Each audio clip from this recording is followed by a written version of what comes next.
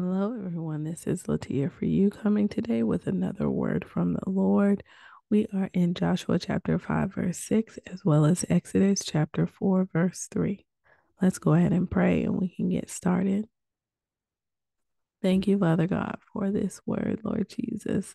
Bless the listeners. Help us to heed the word and walk in it. In Jesus' name we pray. Amen.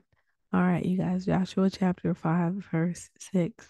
For the people of Israel walked 40 years in the wilderness until all the nation, the men of war who came out of Egypt, perished because they did not obey the voice of the Lord.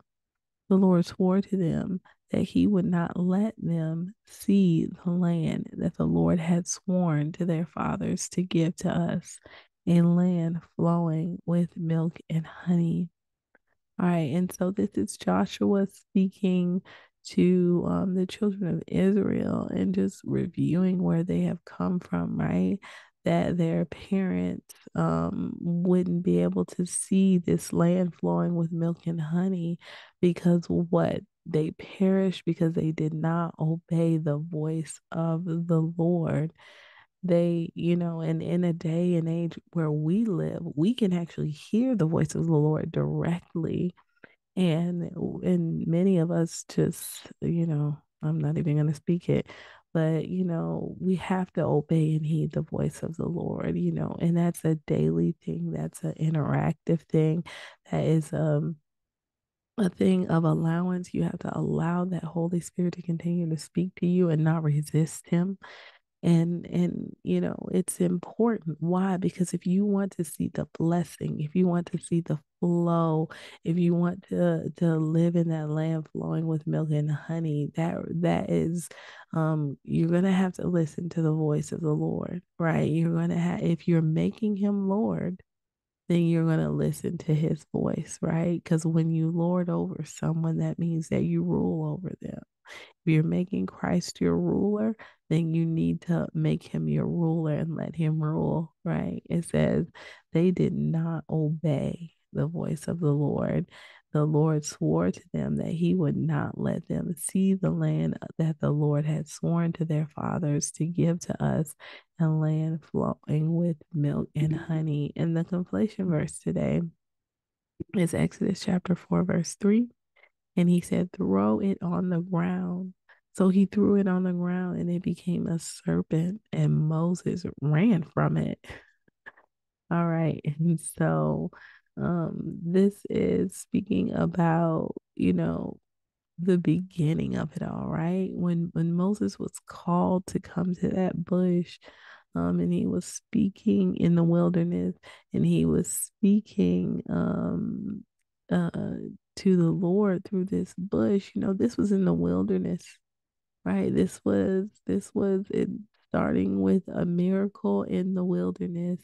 And that is the conflation today, is that God created this miracle with his staff in the wilderness, and he told Moses to throw it on the ground, right? And he was performing a great miracle there, right? He was doing something mighty there.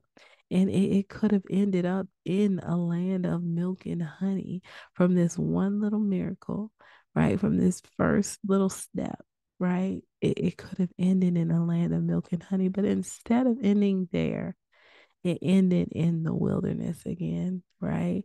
He was in the wilderness when he was told to throw down the staff, and they ended up in the wilderness in the end, right?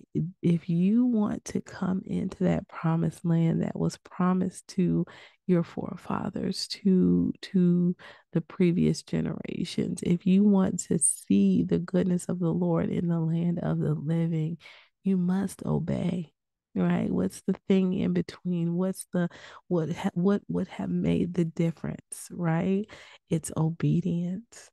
God started with a small miracle and continue miracle after miracle after miracle after miracle, both in Egypt and in the wilderness. But it ended in the wilderness because they had not obeyed God, right? We need to throw our lives down like Moses threw this staff down, and we need to run from it.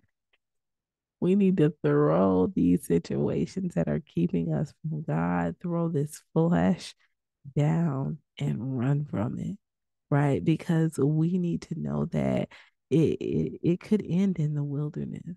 Don't let your life end in the wilderness. Don't let it start in the wilderness and end in the wilderness. Don't let it start in sin and end in sin. Don't let it start in a disobedient spirit and end in a disobedient spirit. Obey God. That's the only thing that kept them from that promised land, that land flowing with milk and honey. Why? Look at it. It says, the men of war who came out of Egypt perished because they did not obey the voice of the Lord. The Lord swore to them that he would not let them see the land of the Lord had sworn to their fathers to give to us, a land flowing with milk and honey. Wow. It says, for the people of Israel walked 40 years in the wilderness until all the nation, the men of war who came out of Egypt, perished. God sees us, He sees our walking, He sees our obedience as well as our disobedience. But the difference is we have a covering now. We have one who will atone our sins when we sin. So allow that atonement, allow that freedom, but most of all, obey the voice of the Lord as He's leading and guiding you into all truth. He's left us His Holy Spirit so we can do greater things than He did, not go and turn around and walk in disobedience. That's not His will for us. Amen. All right, you guys. May the Lord bless you and keep you. Well, let me give the invitation. If there's anybody out there who would like to receive Jesus, let me pray first. Lord God, thank you for this word. Thank you that we will walk in obedience. Thank you that you are the leader and we are following you out of disobedience, Lord. Help us to walk in your ways and help us to be blessed in them.